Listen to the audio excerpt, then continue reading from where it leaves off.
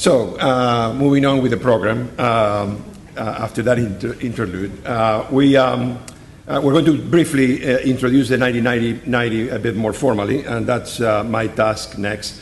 As Luis and Michelle alluded to, this is the new ambitious treatment target to end the AIDS pandemic. And when we were doing this preliminary work, we settled on a definition for the end of the AIDS pandemic as defining it as decreasing the overall burden of disease, morbidity, mortality, and transmission by 90% from global 2010 levels.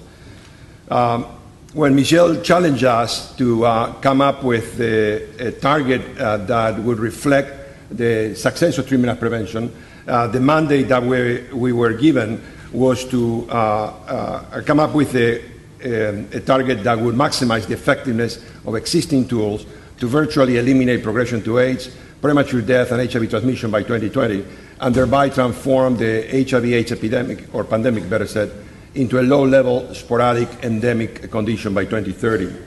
A lot of work went into that, and as Michelle alluded to, he convocated a scientific and technical advisory group. Many of the members are here today, and we're grateful for their support and their commitment to that work. Once the target started to crystallize, Michel and his team took it to the world through intensive consultations, as you see here, that I'm not going to describe in detail, but this is what allowed the process to gain the momentum that it gained, so that ultimately could come to the United Nations General Assembly, where Michel put it in front of the people with endorsements that you saw in the video by John Kerry, President Zuma, and quite a number of others. It was an extremely well-received moment, a day that I will never forget, in September 25th of last year. The 90-90-90, as you heard, calls so that by 2020 we achieve 90% of people infected with HIV globally diagnosed, 90% of those on antiretroviral therapy, high-quality antiretroviral therapy, and 90% of those with viral suppression. And although early on people sort of laughed at the proposition of having viral suppression when there was no viral load test, through the good work of Michel and his colleagues with industry, this is now becoming a reality, and it's only the beginning of a reality, because we anticipate that by having the target, really the effort is going to continue to make viral load testing actually much more readily available, much more inexpensive around the world. So the end result of this strategy calls for 73% of people living with HIV at the very least to be virologically suppressed. This is not the maximum goal that we are putting forward. This is the minimum goal that we are expecting. This is a threefold increase over the estimates at the time that this work was done. Is slightly more than 2.5 times the number of people that we have on treatment today. The rationale for this is quite clear. Treatment prevents morbidity, mortality, and transmission.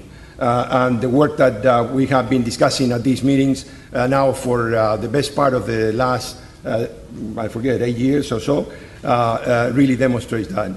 The survival advantage of people treated with antiretroviral therapy is such that today approximates a near normal lifespan. The recent studies, including the NRS study that was presented at CROI earlier this year, definitively have shown that immediate initiation of antiretroviral therapy, regardless of CD4s, is the way to go. There is nowhere to hide.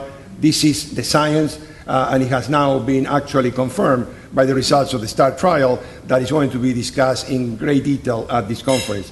I'm not going to go through the details of these studies because you're familiar with them.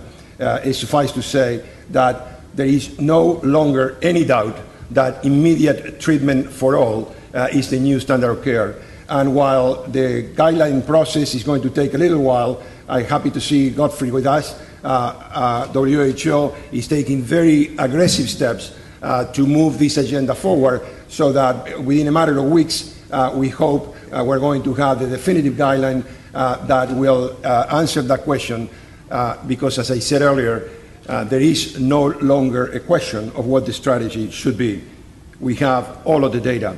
And of course, we owe it to Myron Cohen to have definitively answered the question of the preventive value of antiretroviral therapy in the serodiscordant couple studies, HPT and 052, where he documented greater than 95% decreasing the likelihood of transmission with antiretroviral therapy appropriately used.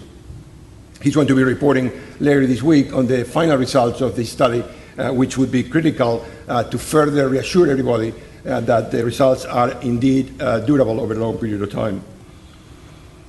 And of course, we have other evidence. I'll go through this very quickly. We have now confirmatory evidence that this works in MSM. In fact, it works in any sexual context.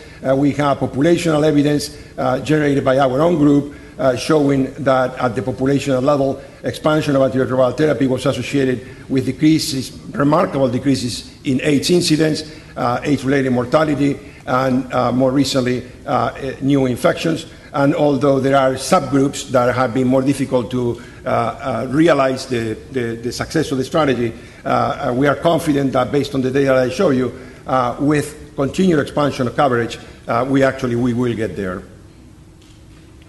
And remarkably, the strategy works in the north and it works in the south. The KwaZulu-Natal data is actually quite striking because they have been able to show that for approximately every 1% increase in coverage, we get 1% decrease in incidence, which is the same ballpark relationship that we have seen in the expansion of antiretroviral therapy in the province of British Columbia.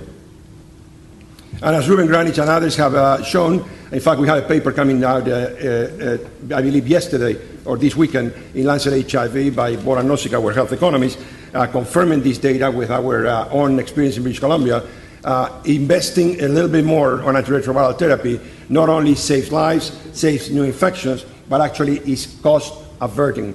And this is a modeling exercise in South Africa demonstrating that, yes, there is a spike early on, but you go on to save tremendous amount of money. And at a time where our financing of the response is such a critical issue, knowing that the short-term investment will lead to the savings that these kind of models demonstrate should be very comforting for those that had to bring up the resources to do this.